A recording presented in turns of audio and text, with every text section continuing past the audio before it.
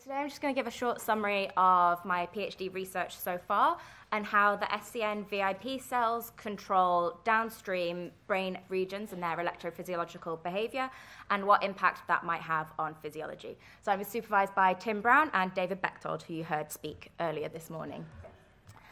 So this needs no introduction for this audience, but we are a highly rhythmic species, and in fact every species on the planet has 24-hour rhythms, circadian rhythms, to optimize their physiology to the time of day. So in mammals, your master clock region, as it's called, is the suprachiasmatic nucleus in your hypothalamus. And this one brain region is crucial for driving the 24-hour rhythms in your physiology.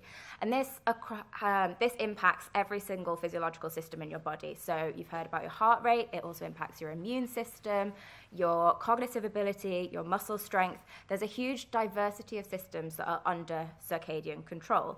And these systems don't all peak and trough in a simultaneous fashion. Your heart rate will be fastest at a different time to your body temperature is highest, at a different time to when your muscle strength is greatest. So what we're trying to understand within my PhD research is how the SCN, this one nucleus of activity, can control all these different physiological systems that peak at different times of day. So there's two sort of different ways in which this might happen. You can either have one consolidated timing signal, which is interpreted differently by different physiological systems, or you could have multiple distinct timing signals that impact on different physiological systems. So you might have a heart rate signal or an immune system signal. So we're trying to understand how the SCN controls this. So the SCN is a very diverse nucleus in terms of its firing patterns. Different cell types have different firing patterns in the way that different neurons respond to light input, in their output projections, and in its neurochemical makeup. So you'll all probably be familiar with the diversity of neuropeptides expressed in the SCN, and this just shows some of them. AVP and VIP are considered two of the main, most densely expressed neuropeptides in the SCN. And if we're thinking about how the SCN might control this diverse selection of physiological outputs, it's important to consider how the diversity of the SCN neurons themselves might underpin some of that output signal. So in my research so far, and some of the work that the lab did before I arrived, we've focused on SCN VIP cells and how they function as a population of neurons within themselves, how they impact downstream brain regions, and how they might impact on physiology. So we have a mouse line in which we have VIP Cree tagged to channel rhodopsin, and these mice have an EYFP tag on them. So the pictures at the bottom just show overexpressed images, so you can see the efferent neural terminals of the VIP cells. So you can see that they terminate in the SPZ, really densely in the subparaventricular zone, but they also send up projections to the paraventricular nucleus of the hypothalamus, and some in the ventral thalamus here. So the SCN neuropeptide populations also have diverse efferent projections, which we think might underlie some of the ways in which the SCN controls physiological output. So we'll be looking, all the work that I'm talking about for the rest of today is looking at the VIP cells of the SCN. So the first two sets of data that I'm going to present are looking at the electrophysiological behavior of the SCN VIP neurons and how they control electrophysiological responses downstream.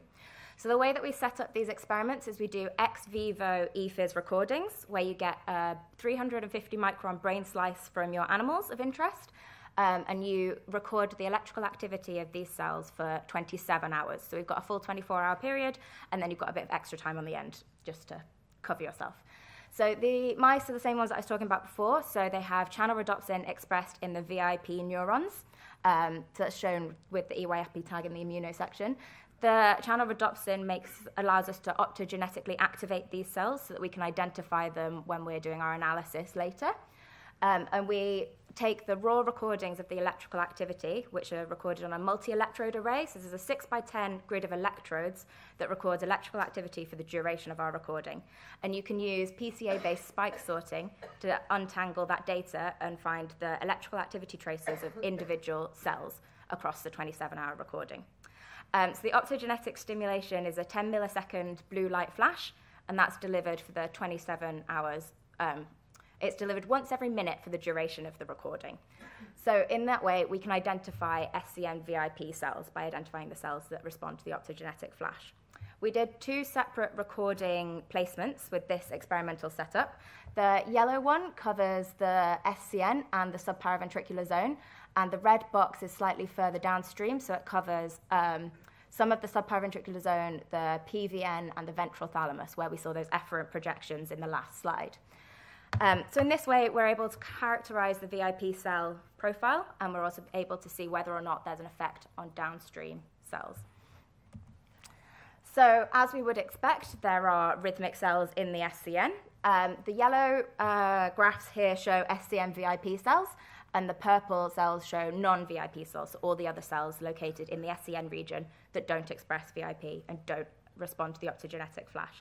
Just to note that the optogenetic flash causes an immediate activation of the SCN VIP cells, and there's work that I haven't shown here that shows that littermate controls that don't have this channel rhodopsin still have the same firing profile. There's no significant difference between them. So the optogenetic stimulation doesn't affect our daily firing profiles for these cells. So as we would expect, both populations show rhythmicity across the day. If you look at the clustering strength of the VIP cells, you see that there's a much greater clustering strength when you've managed to take the SCN population and restrict it down by just one of these characteristics that they have. So we're seeing a much more defined population of cells that peak around ZT 6.5, so in the middle of the light phase, they're showing their peak firing activity. Okay. So when we do our second recording placement site, you can see that there are a subset of cells that respond with inhibitions to the optogenetic flash. So when you provide the blue light flash here, they respond with these robust inhibitions, and that this response lasts for the duration of the recording. So it's a really repeatable response. So we can therefore determine that these cells are responding to the SCN cell activation. It causes an inhibition in this subset of cells downstream. This is about 10 to 15% of cells that we sample across the region, and they're found throughout the subparaventricular zone, the paraventricular, the PVN, and the ventral thalamus. There was no distinct clustering anatomically. They were found spread throughout those regions. Core, our technician, did a pharmacological challenge to find out whether this effect was mediated by VIP signaling or GABAergic signaling. And he found, so the cells that show this inhibitory effect, when you apply bicuculin, a GABA antagonist, this inhibitory effect is completely wiped out.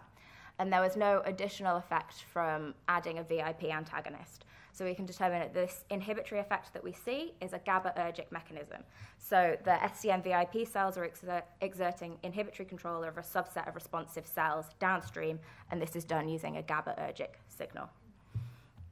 So then if you look at these cells that do respond to the optogenetic activations, I'm going to call them VIP in cells, so they're responsive to VIP input. They show rhythmic firing across the course of the experiment. That you also see rhythmic firing in the non-VIP in cells. So this is found at a really similar proportion. About 80% of both groups of cells will show rhythmic activity across the day. But if you look at the peak to trough amplitude of the rhythms, so the difference between your peak firing and your lowest firing, this is significantly higher when you're looking at the VIP in cells. So this might be because it's a diverse population of cells that we've got that are non-VIP responsive. It's considerably more cells as a total proportion, because they're relatively rare, these VIP input responsive cells. So we've managed to find individual single cell rhythmic cells in the PVN, SPZ, and ventral thalamus. Okay. So when you look at the peak firing distribution of these VIP in cells, you can see that there's sort of diverse firing across the circadian day, but there's this relative absence of firing between ZT 3.5 and ZT 11.5.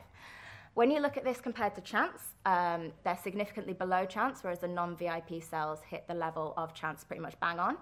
And this occurs at a time when SCN VIP cell activity is its highest. So we think that there is an inhibitory signal coming from the SCN VIP cells that's causing a decrease in input responsive cells firing downstream.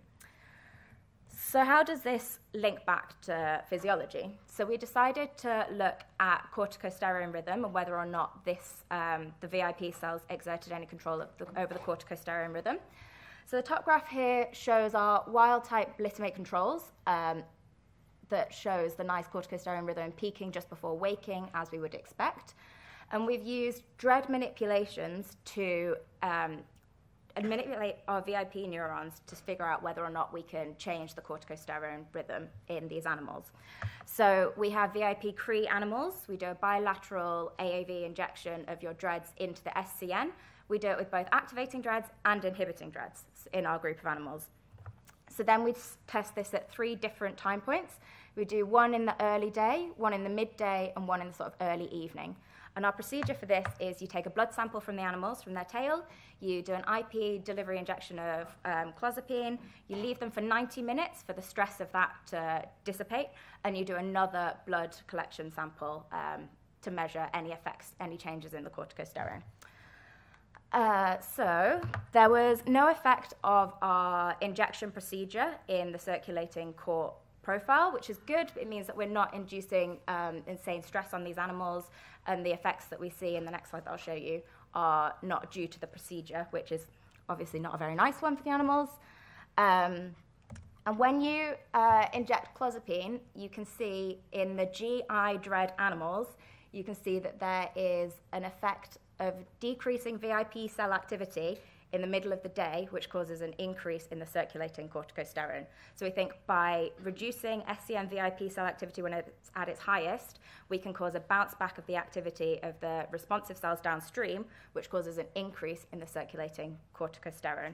And our next work now is focusing on validating that pathway, completing our immunome, making sure that this effect is really happening in there. So I'm way out of time, so that's our summary, which I've just said. And I want to thank everyone in the lab, especially Lauren and Court, who helped me do the work, and then Ed, who's also been really helpful as well. Thank you very much. Thank you very much. Thank you. We have time for quick questions. I couldn't understand what your in meant. You had VIP with a superscript in. So that's, we're trying to decide on our naming convention for that. So that's the downstream cells that respond to VIP cell activation. So there is a connection between activating your VIP cells in your SCN and those cells downstream. So that what does IN stand for? Input responsive. But if you do IR, then it's like immunoreactive. So I did that for a while, and then my supervisor told me off. And I don't like VIP in cells because of the connotations with in cells, which are horrible. Thank you. No problem. Any more questions? Okay, great. Thank you very much, and we'll move on.